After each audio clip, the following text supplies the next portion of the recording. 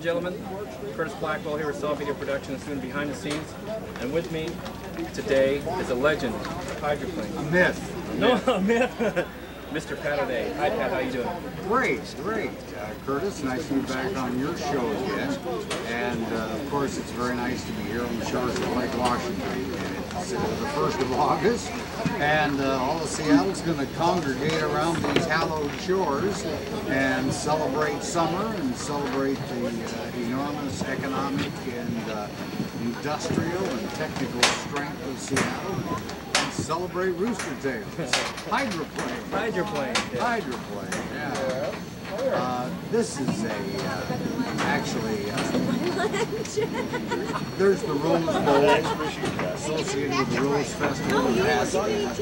There's, the Winter Festival in Minneapolis, St. Paul, with our ice sculptures. And then there's Seattle, the Seafair. The Seafair just couldn't be complete without the real finality, the final of the event, which is that marriage between the city and the water in the form of throwing rooster tails up in the air, and everybody screaming and yelling and throwing down a few cold ones and having a great time. 50 years Seafair, 49 for hydroplanes. 48 actually, 49 next year, because it was 49 years ago that Ted Jones built this plywood and mahogany boat. Had the concept that the boat could ride on 3 points, the 2 sponsons and the prop. And if he did that, he'd totally break the boat loose in the water. The boat would more fly, using the water for reference, as opposed to plowing through the waters as the unlimited racing boats did at that time. So he built this boat here in Seattle. It was sponsored and driven by Stan Sayers, a Plymouth Chrysler dealer who had his dealership down on Warren. And they went back to Detroit. Quickly became the laughing stock of the Motor City because the boat looked wrong.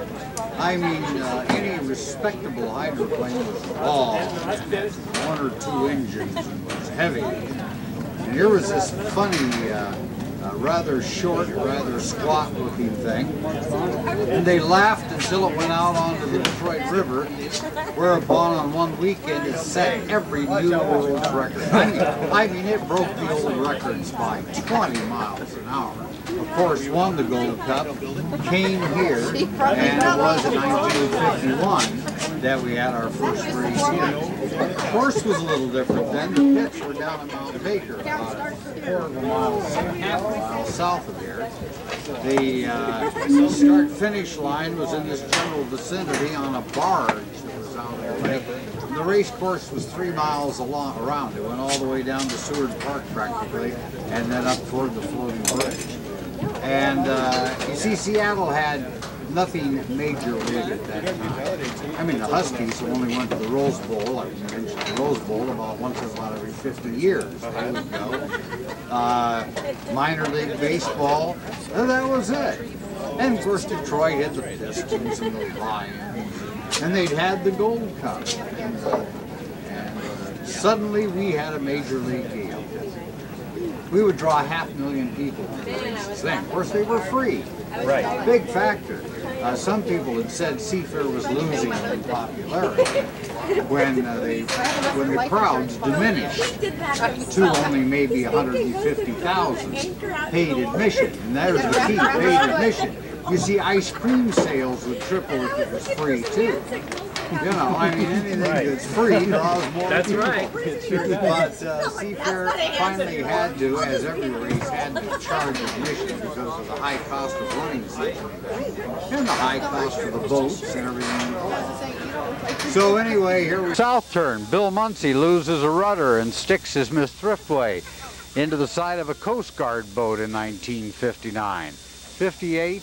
1958. Yeah. By the way, not to correct you, it's 1958. Listen, help me out.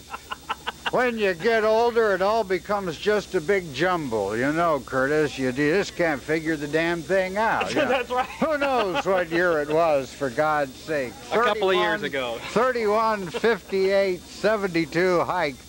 But that was an interesting thing.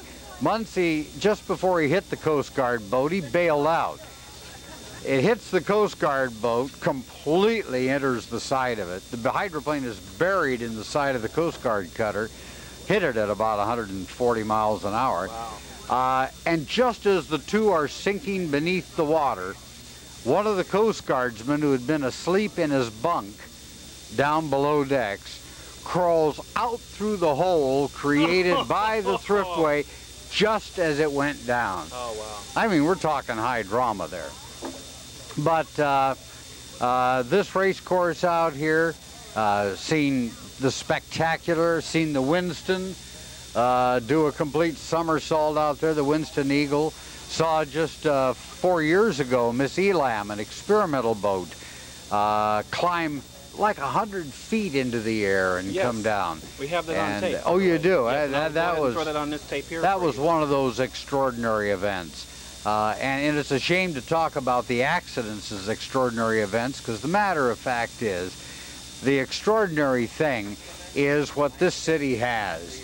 And that is a log boom filled with billions of dollars of fabulous yachts, people along the shore here in the final spasms of seafair each year, having a wonderful time. Oh, yeah. Hydroplaning is truly a Seattle sport. Most of the boats are based here. The drivers are from places like Mike Hanson's Federal Way, Nate Brown is Issaquah, Dave Vilwalk, Port Orchard, and Auburn now. Chip Hansen, miles an hour for the lap. Wow. So the boats continue to go faster. The crowds continue to pack the shores around the country where the races are held. Some people think that hydroplaning over its 50 years, you know, they look and they think it should go major league, play the big cities. The problem is the big cities don't have this. Lake Washington. Lake Washington. They don't have a Columbia River like Pasco. It takes a body of water, and it generally takes some municipally owned land along the shore to stage a race like this. So there's some cities where it just doesn't make any sense, and as a result, the sport will never get a foothold in those towns. But where the sport has gained that foothold, well, you look at Detroit. Crowd this year bigger than ever. You look at Seattle, you look at Pasco, San Diego, Honolulu, Madison, and Evansville, and now Newport, Virginia. And so the sport is alive, it is growing, it is strong. Seafair continues to grow, is so alive and is so strong. And, well, aren't we lucky to be a part of it? Yes, we are. Tell you what, Curtis, if you want kind of a little more history, I think the next place we ought to go with this little interview is down to the pits. That's a good idea. Stroll down there with our cameras and see what memories that evokes. Oh, it'll bring back a lot of memories. So we're going to, ladies and gentlemen, with Pat O'Day, we're going to head on down to the hydroplane pits and talk more history with a legend here, Pat O'Day. Well, then,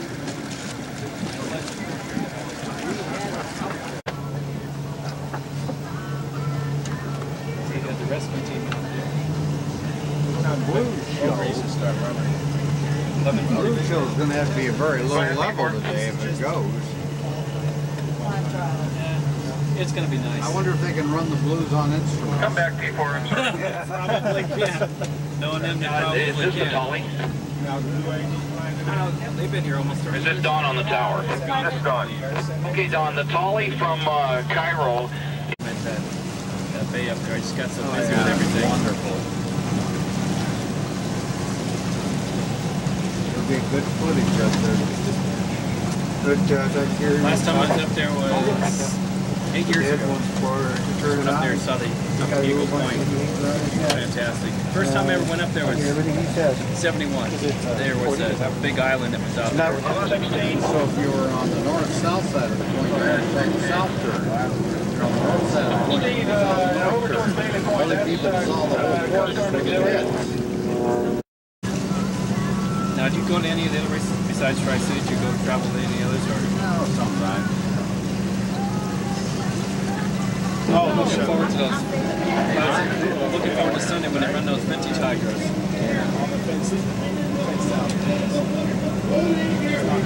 Can't go in like 5, like 76.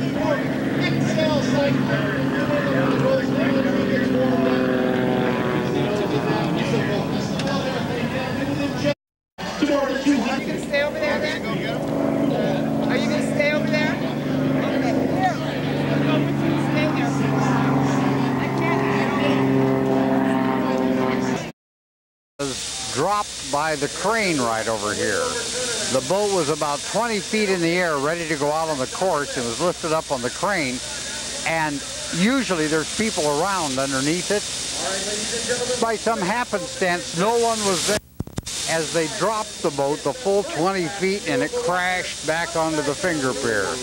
Shooting up in the air, and that was the grand introduction. No damage done, because it was just oh, what do they call it? A fuel fire, you know, inside the engine.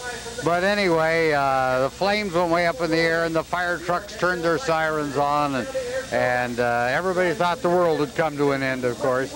But in the pits, I can't help but think of names in the pits. I think of the late Steve Woomer. Well, we're going to be walking on down. That's right. Let's walk on that way. High-speed, high-G pylon racing car. I've got a lot of personal memories here too, but we're here to talk into the pits on the shore side. This is an area where traditionally the floats were housed. You see, Bernie Little always had his spot. Bill Munson spot over there on the other side. Steve Woomer was up at the end. We'll get up there in a moment.